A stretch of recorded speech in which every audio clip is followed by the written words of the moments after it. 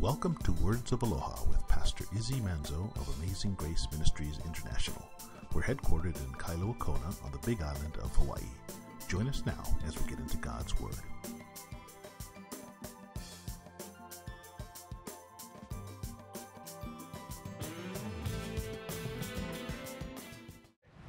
Father in heaven, we thank you for this chance to look at your word this morning.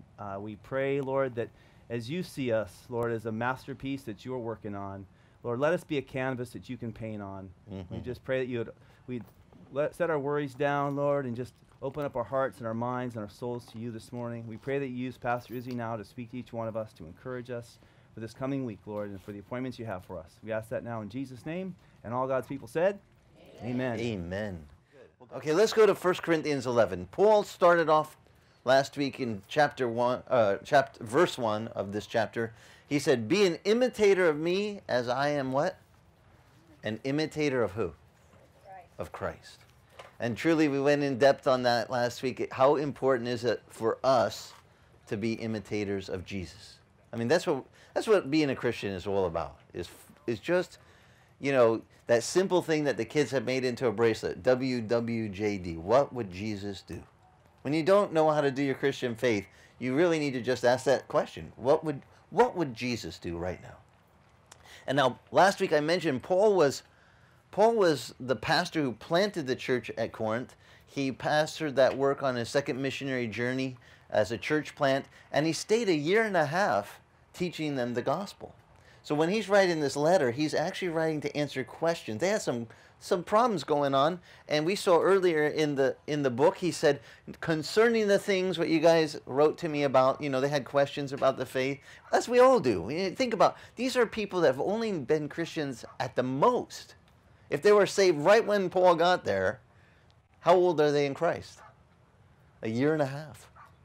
You know, maybe a couple extra months, because the letter had to travel to him, and he had to write back. So we'll give him maybe 2 years. How many of you were mature in your Christian faith at 2 years in Christ? Just rocking it solid, right? No problems, had it down, you know. No, we're just, at 2 years old, just think of a baby. At 2 years old, we're just beginning to learn certain skills that, you know, we you know, there's a whole bunch of learning curves going on, and you forget running a race. We're like getting just used to walking, if we're walking, you know. I mean, hopefully by then we are, but we're little still, you know, do the thing that the babies do. And you know, when people are new Christians, unfortunately, they have people watching them, and the world does not view us correctly. The world just says, "Oh, you say you're a Christian? Well, then why aren't you perfect like Jesus?" And you're like, because I'm new at this, okay? I'm just learning. And you don't start off doing it perfect, do you? But we have a perfect model to use. We learn so good by example. Like I said last week, we have the Lord as our example. So when we don't know what to do, we just need to look to him and say, okay, what would he do? And Paul, knowing that these new Christians didn't have it down, didn't know how to do it, he tells them, just imitate me. You don't know how to do it? Be an imitator of me as I am an imitator of Christ. I've been doing this a while. I'll just show you. Now, last week I pointed out, how many of you would do that for somebody if they were new in the Lord? You say, oh, no problem, just copy me. Just hang with me, shadow me. You can stay with me all the time. 24/7, see everything I do. You'll see exactly how to be a Christian. Some of you are shaking your head like, no, thank you, Pastor. I'll take them for a couple of minutes once a week, or, you know, an hour or two. I'll put my best game face on. I'll act like a Christian for, you know, well, I can do it for maybe, some of you are like going, don't stretch it, you know, half a day. But what if you really had a new Christian shadow you all day, night, see how you live your Christianity all the time? Could you set an example? Because this is what Paul just said to the church. You don't know how to do it? Imitate me as I imitate Christ. And he wasn't ashamed to say, you can be around me all the time. He had men that traveled with him, traveling companions, that he showed them how to be a Christian. Now, I don't know about you, but that's my kind of, for me, that's my kind of spiritual person that I like to learn from. I don't like guys that say, do what I say, but not as I do. I like the guys that are rubber meets the road. They're like, look, you don't know how to do it? Come on, follow me. I'll show you how to do it. I learn well from that. Now, Paul, he has to remind them next, in the next verse, that he had shown them these things. You know, he had gave them examples, and he had taught them the different traditions of the faith. Now, remember, Christianity at this point is really young.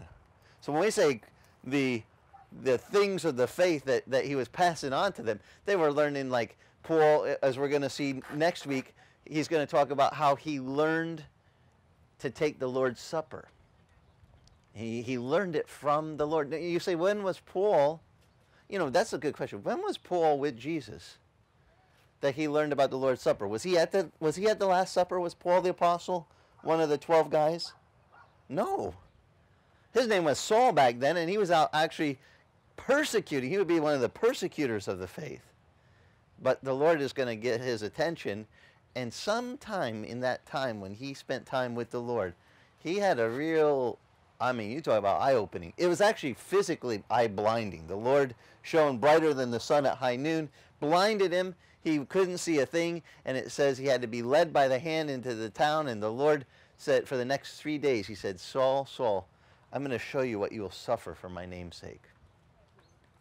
But I know, because I read ahead, you can too, in 1 Corinthians 11, he says, but I received from the Lord this, what I delivered to you, that in the night in which the Lord Jesus was betrayed, he took bread, he blessed, he said, this is my body, right, which is broken for you. Now next week we'll celebrate communion together.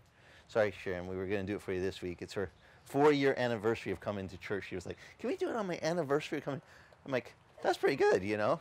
We get these ones that are, now I know she's been doing this for 4 years at least, so she can probably take someone and say, okay, I'll show you how to do it. At least what we have to be careful to do is to qualify it. If you're going to tell someone, copy me as I'm copying the Lord, make sure you're humble enough to say, I don't have it all down yet. Because they're going to see you make mistakes. It's how do you handle the mistakes when they happen?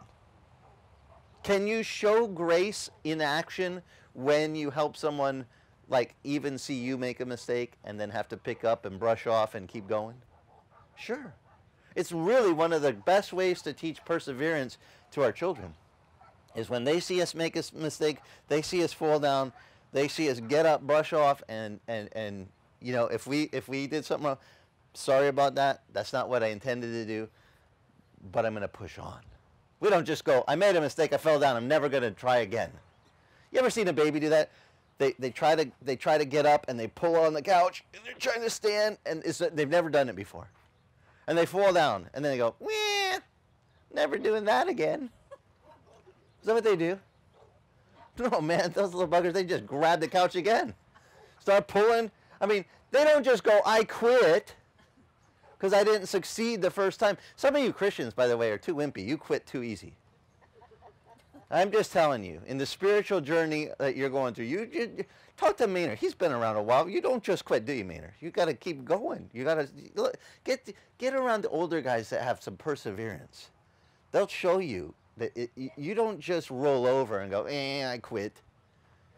You just go at it again.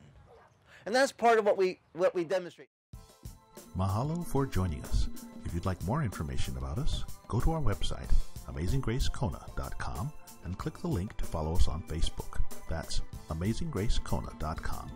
Mahalo, and God bless.